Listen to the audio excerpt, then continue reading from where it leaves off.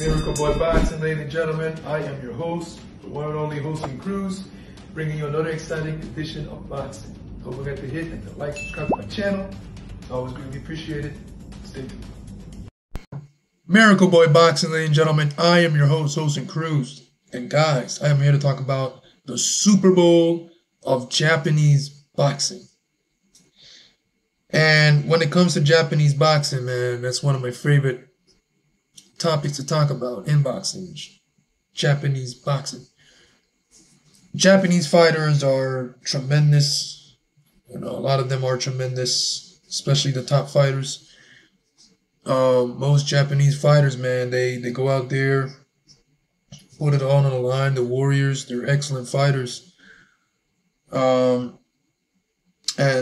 Japan, in the history of boxing, Japan has some of the best fighters in the world. And Japan is one of boxing's best countries. They got a lot of great fighters. But when I say the Super Bowl of Japanese boxing, there hasn't been a fight like this in quite some time, as much as prestigious as this fight. And when it comes down to Japanese boxing, the best of Japanese boxing, it don't get no bigger than Naoya Inuoe, the monster, the 4-division world champion, 2-time undisputed champion.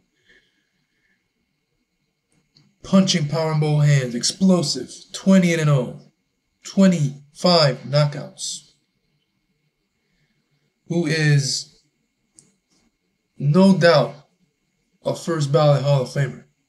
His place in the Hall of Fame is already set and secured. And if it's not, someone around here doesn't know about boxing. And what a great fighter is. And on the other side of the corner of the ring is another tremendous fighter. And as great as Naoya Inuoe is, his opponent in this fight, it's not official, but his plans, is my favorite Japanese fighter in Junto Nakatani. 29-0, 22 KOs, 3-division world champion. 112, 115, 118. So, Junto is long, tall, rangy, punching power in both hands, explosive. Just as explosive as Inuoe. Can fight well on the inside, just as much as on the outside. Has scored some of the best knockouts the sport has seen. Knockout of the year against Jason Maloney. Inuoe has done that numerous times. These two guys spark out their opponents. That's what they do for a living. That's what they do. That's like a regular day in the office for them. Look at these two guys' records too. Someone is gonna get knocked out in this fight. These two guys are both explosive punchers. They're pretty quick. One is 20-0, the other one is 29-0. Their records are almost identical. 25 KOs for Inuoe, 22 KOs for Nakatani. And this is the holy grail and the Super Bowl of Japanese boxing. It don't get no bigger than this right here. This is the pinnacle of Japanese boxing. This can sell out and will sell out. No questions about it. The Tokyo Dome. Tokyo Dome holds about, what, 40, 50,000 people? 60? Sell it out. It will sell it out because these are two great fighters. Two great, well-known Japanese fighters. And if you put them in the middle of a ring in the Tokyo Dome, it will definitely sell out. Inuoe says that he's willing to fight Junto. He's not running from this fight. No one is running from this fight. Junto wants it. Inoue wants it. And Inoue said that he's going to wait at 122 for Junto. Junto has the height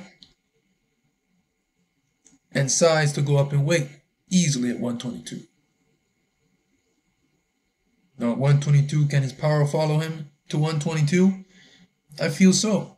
And he's going to need the punching power in order for him to get some respect out of Inoue, because Inoue, Japanese fighters are known to have some pretty solid chins, durable fighters. They're very durable. They're just as tough as Mexicans. And I've said I'm a big fan of Japanese boxing. I give Japanese boxing a lot of credit, a lot of respect. They're warriors. So by me being a fan of Japanese boxing, this fight right here is Christmas for me. Doesn't matter where or when it takes place. If it happens, man, I gotta see this fight. So yeah, it's Bob Arum actually says he wants to make this fight happen as well. So Bob Arum and Honda gotta get together and work a deal out and make this fight happen. Well, I don't know if Honda has anything to do with these fighters, because Honda is Taiken Promotions. Inoue is signed by Bob Arum, as we know. Junto Nakatani. He has fought under ESPN before, but I don't think he's a... As a matter of fact, no. Junto recently signed with ESPN, with Top Rank. So Junto is officially a Bob Arum fighter.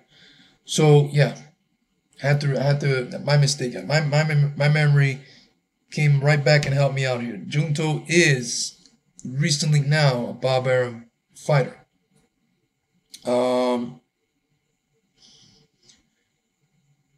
because he recently signed with Top Rank, about a month ago or less. And I stand to be corrected. But the last thing I saw, last I checked, Junto just signed with Top Rank about a month ago or less.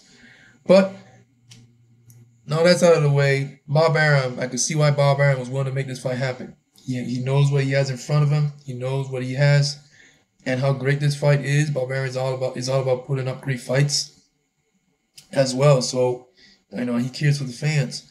So by giving the fans this fight, it's great. It's great. It's gonna do great. And in terms of action and style, this is gonna be an explosive fighter. Explosive fight. Anything can happen in this fight. No one can afford to make a mistake. And may the best, great Japanese fighter win. Junto is special. Inoue is special. Both of them are special. And that's my take on this fight.